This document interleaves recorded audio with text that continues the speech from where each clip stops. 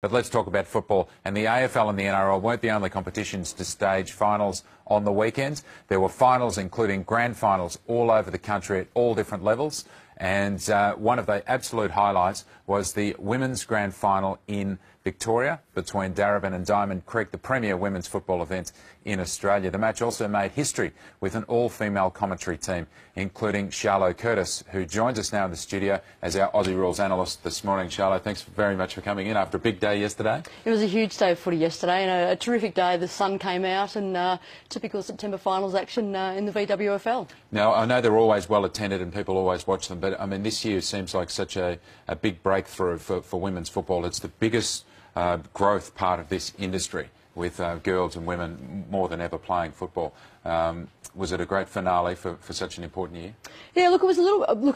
Unfortunately, we saw a bit of a lopsided occasion in the main grand final yesterday. But I guess to cap off an amazing year, it really has been unprecedented. I've been involved in women's football now for about 20 years, and I can't remember a year like this one. And to have the AFL's CEO come out and say we will establish a national women's competition in 2017 has meant that a lot of things have really changed for us. So we had a terrific crowd there yesterday at Coburg at Piranha Park.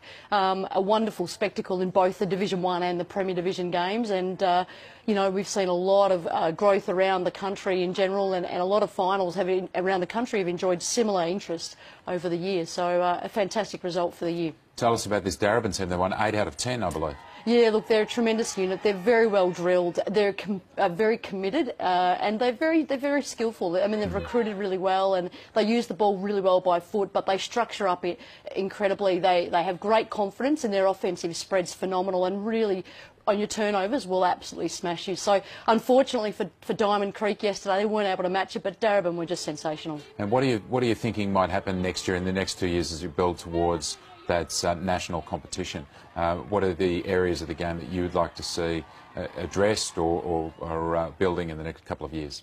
Yeah, look, certainly we're working really hard in Victoria on growing the number of girls playing the game, kids, getting them involved in all girls groups at Auskick Centre, setting up under 12s, under 15s, under 18s for girls. We've had tremendous growth this year in Victoria, 63 new female teams in Victoria, over 150 around the country. It's amazing, just isn't it? Phenomenal growth, and I can't remember a year where I've experienced having so many girls and footy clubs come to the game, and it's just so exciting to say to these little girls that, you know, stick at our game, because we're going to provide something for you that is unprecedented, something you've never done before, and perhaps only you've ever been dreamt about. So we're really looking forward to what comes next, and the wonderful thing is that we can provide for those dreams of those little girls.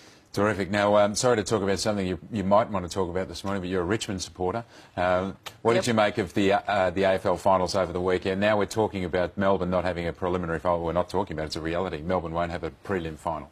Well, look, I'm a really proud Victorian, so I'm a little bit disappointed to say that there's not going to be a Victorian-based prelim final. But certainly, look, disappointing with Richmond yesterday, and I think, you know, finals are hard to make, and then they're hard to win, of course. And hopefully Dimmer's boys come back with a bit more experience, a bit more resolve. But a wonderful result for the North Melbourne unit. They're a great club, and they do a lot of stuff, particularly actually in female footy. So I'm really pleased to see that North that they've made it through. If Richmond had to lose to someone, well, you know, I'm not too disappointed that it's North. No, they were very impressive yesterday. And do you think it'll be an all-Perth grand final from what we've seen on the weekend? Fingers crossed it's not going to be. But look, I'd love to see North go all the way, but I don't know if they've got enough depth at the moment. And certainly the Fremantle and the West Coast Eagles units are both very, very strong and well drilled, aren't they? Yeah. Did you think that Hawthorn might be beaten that badly? I thought that was a very unexpected result, and a little bit disappointing, I have to say, because we've all grown to love what Hawthorn does on the field, and you know, it was almost like they didn't come to play. So, but I'm not taking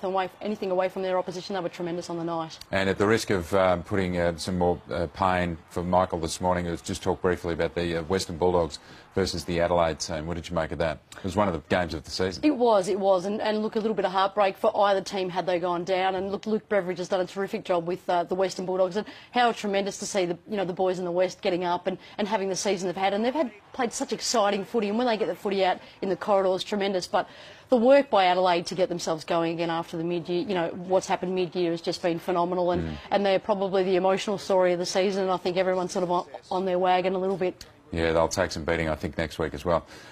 Charlotte, thanks so much for being our analyst this morning, and well done yesterday on the grand final. We look forward to future growth of women's football next year and beyond as well. No worries. Thanks for having me along.